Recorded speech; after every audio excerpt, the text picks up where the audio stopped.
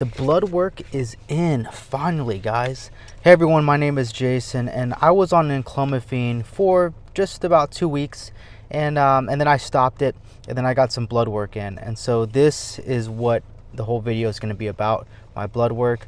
The whole reason I jumped on Enclomiphene was to give my body kind of a restart, a nudge in the right direction, so that I can produce my own testosterone a little more efficiently. And I want to mainly focus on my natural protocol, which consists of vitamins, minerals, exercising, and just living a healthier lifestyle, so that you don't have to jump on things like Enclomiphene and TRT for the rest of your life. So stay tuned for those videos coming up.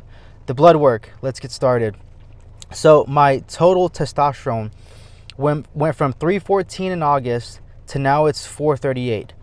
But before August, the month before that, my testosterone was at like 405. So, you know, my testosterone didn't really go up that much. It's at 438 now. My DHEA is at 384.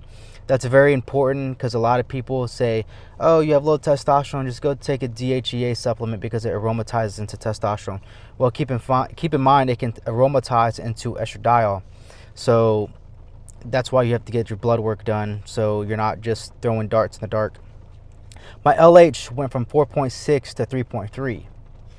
That's very peculiar because your LH and FSH is supposed to go up. That's why Enclomiphene, that's what Enclomiphene does. It stimulates the pituitary gland to create more LH and FSH to send those signals to your testicles so that your body can create more testosterone.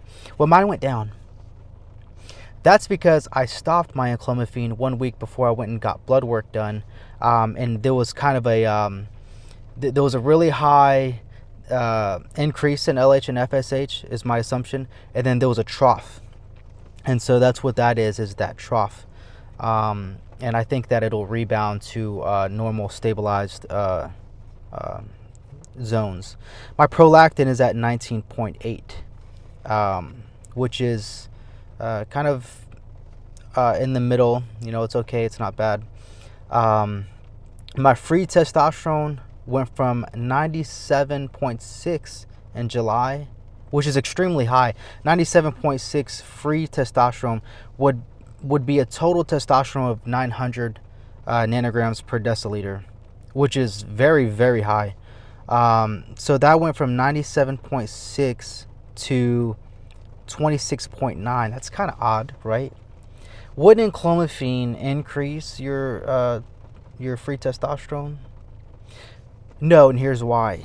The science behind that is SHB. So SHB is going to bind to your testosterone, and it's going to lock it, right? And so your SHB, if it's lower, you have more testosterone locked away, right? And if it's higher, then you have more total testosterone floating around. So I have a lot of testosterone that's bioavailable, but my body just isn't using it properly because of the SHB being low. So I need to nudge that SHB a little bit higher in order for my total testosterone to go up. And that's basically it, guys. That's my blood work. And if you want to jump on Enclomiphene to give your body a nudge, go ahead and do that and see what happens. You have to understand why you have low testosterone in the first place. And that's why I'm doing all this. That's why I'm creating all these videos, to kind of give you guys a reference, to see what works for me, what doesn't. Maybe it'll work for you. And I really want to do this the natural way, which is why I stopped Enclomiphene and no longer really considering TRT unless I really have to do that, because that shuts down your natural production. And I want to be as natural as possible, man. I just want to live a healthy life and enjoy doing the things that I love to do, which is working out. I will be creating more of those videos in the future. And I got this Enclomiphene from Maximus. It's a telehealth clinic online, and maybe I'll put a link in if you guys want to see or maybe use a supplement from them. They have more than just Enclomiphene. Yeah, guys, thanks for watching. Until the next video, peace out.